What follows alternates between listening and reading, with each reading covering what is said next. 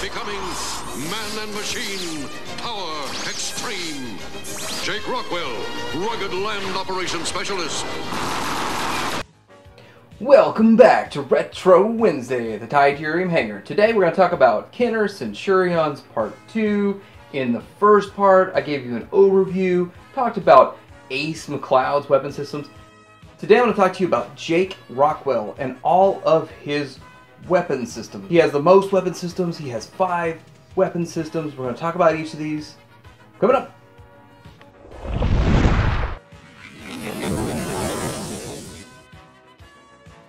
I want to talk about how you display these.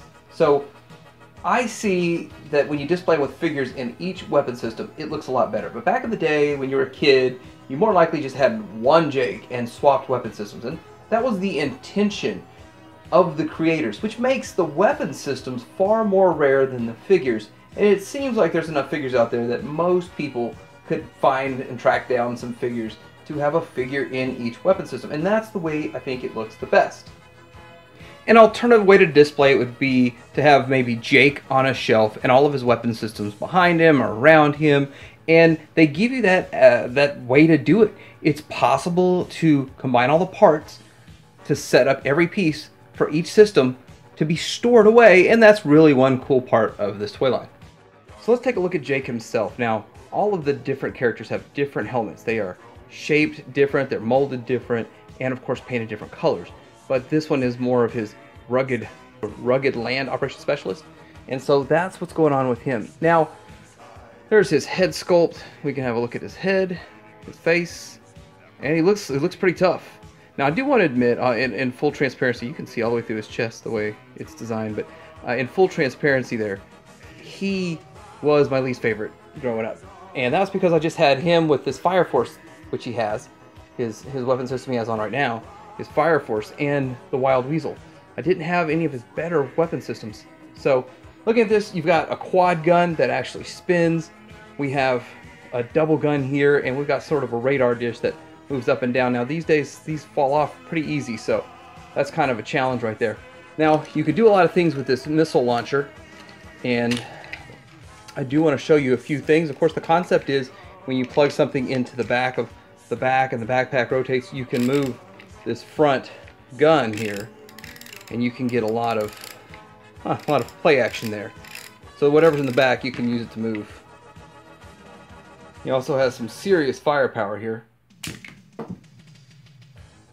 And I really did a lot of thinking as to why is this guy so much harder to find. Like, to get extra loose ones of him to put in all my weapon systems was harder than Ace or Max.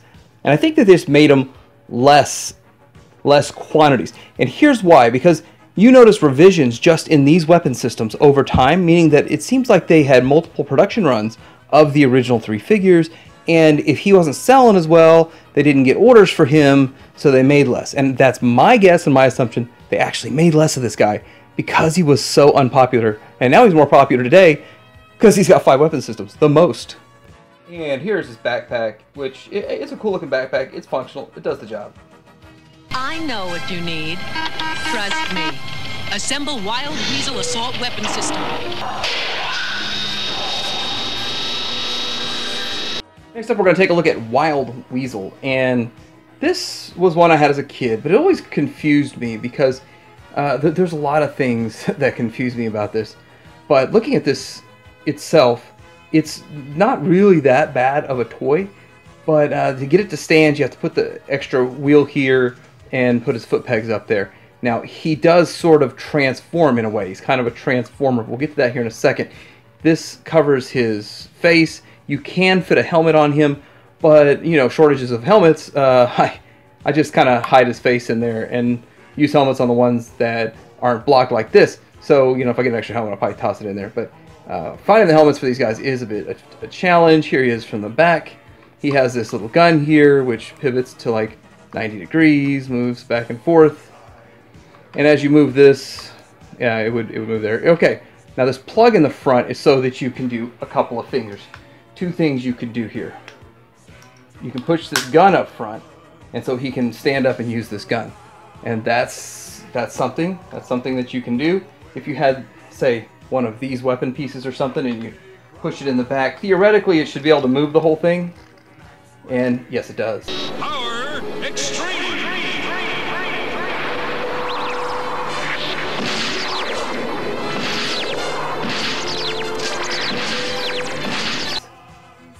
Now, in order to transform him, we're going to have to pull, there's this little adapter piece, which is sort of hard to find. I don't know how I ended up with enough for 2 systems, but you unplug this wheel in the back, and then you plug it into here to turn him into his bike mode.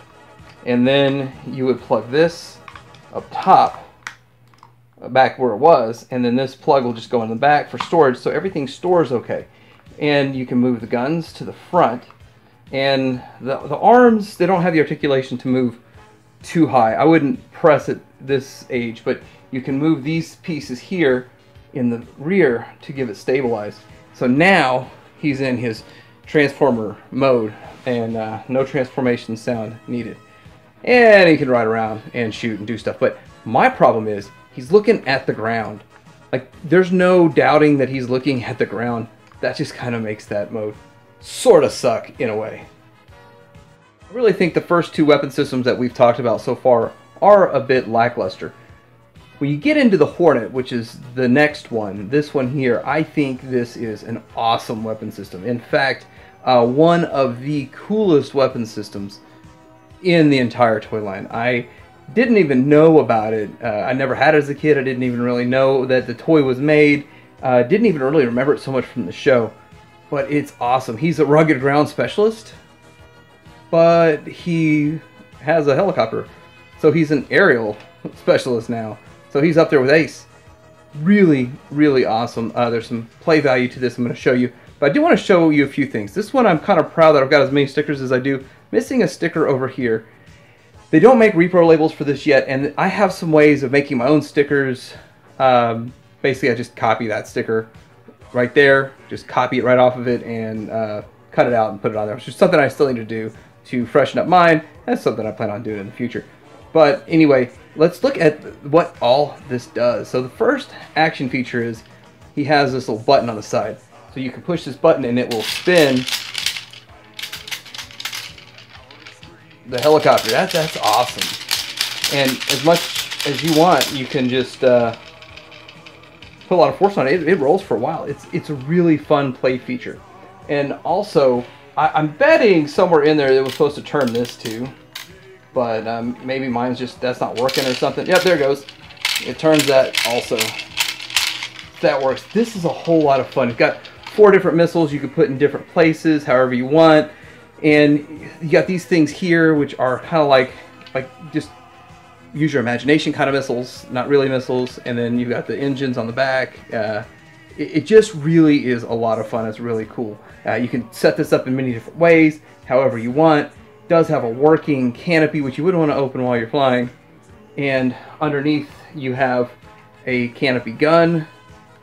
And yeah, this is just really cool. This is another one that you probably could get away with not having a helmet on if you're displaying this one.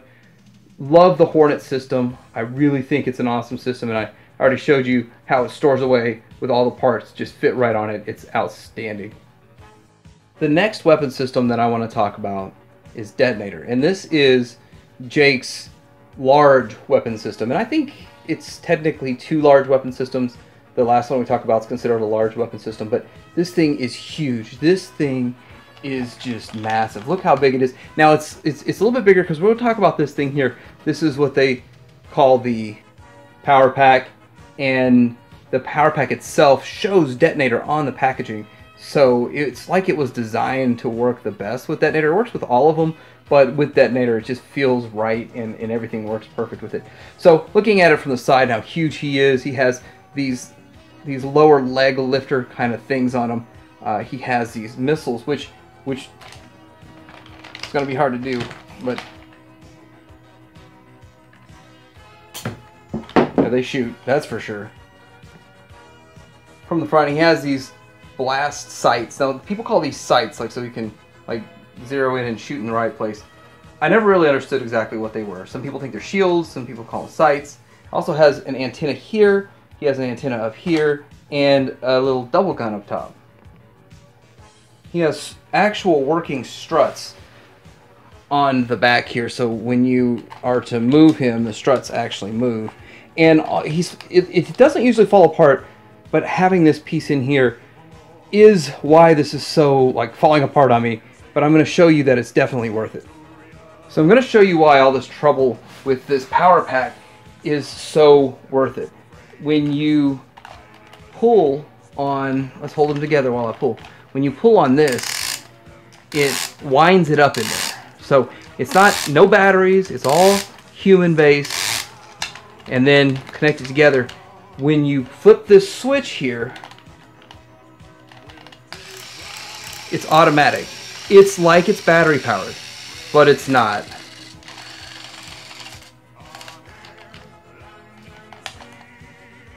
Try it again. Here we go. So it's definitely worth it. I think that this feature is really awesome. It works the best with the detonator, and you know, as things get older, I'm sure I could get in there and lube some gears and make it work a little bit better. I just didn't want to go that far with it. It still functions, and it is awesome. Now for the creme de la creme of the Centurions collecting. So there are 3 really rare items: the Traumatizer, the Seabat from X-Ray, and Jake Rockwell's Swing Shot. Now this thing is not the coolest of all of his weapon systems. I still think Hornet is the best. But this thing is different.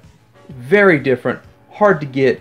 Seems like it's very, very delicate too. So it's one of those things that handle with care. With extreme care. There's a lot of different setups you can do with it. I like this setup because it seems to hold together pretty well. So, starting at the top, he does have a little antenna on the back, which is cool. It's a satellite. And he has the front gun here, which will move. If you put something in the back and when you rotate this back knob, everything moves with that. If you put the power pack on it, all that would move too. This other thing here, I think they call this the infrascope. And what that is, I don't know what it is. I think some laser shot out of it once. I really don't know what an infrascope is, but that is what they call that. He has 2 sets of giant double guns, and you can put those on his hands or however you want to do it. He also has these quadra missiles, you could say. Now this is kind of a cheap out in my opinion, because you want each individual missile. You can't shoot one missile at a time with this setup. I don't like that. I think it should have been something more like what they do with the Rattler, where there's a connector piece and a bunch of smaller ones, but trying to track all that down would be impossible. As a collector now, I like the fact that it's like that. But the hardest part to get on this thing is probably the treads. Now, I'm not going to mess with them, but from analyzing this, it looks like at one point in time, if you just slid the figure, you would just slide the figure, the treads would have rolled. And because of the type of material it's made out of, and the fact that it's thin and it has a guide to go around it. So they went through the trouble to make guides in the treads and then in the actual wheel itself. So, or the wheels, I guess you could say. So I think it would have moved. But at this point in time, they've kind of formed to this, and trying to make it do that would make them rip. And I've seen a lot of these ripped. I don't want to do that myself. So yeah, tracking down a rare swing shot is kind of a pain, and it's rewarding when you finally get one and complete your shelf, but it's not the best weapon system. So for the money that people have to spend on it nowadays, it doesn't really feel like it's worth it. Here's a shot of Swing Shot from the back. And this is the knob that you turn. Not really happy about the exposed screws, but it is what it is. And yeah, it's just kind of simple and plain.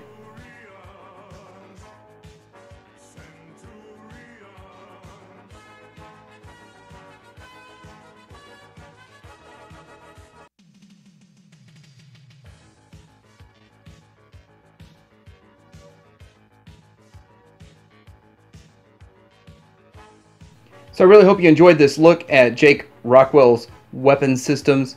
Next up, I'm going to be doing Max Ray's weapon systems and talking about all of that. Hopefully you enjoyed this. Let me know in the comments down below. Like and subscribe, and Titanium Hanger out.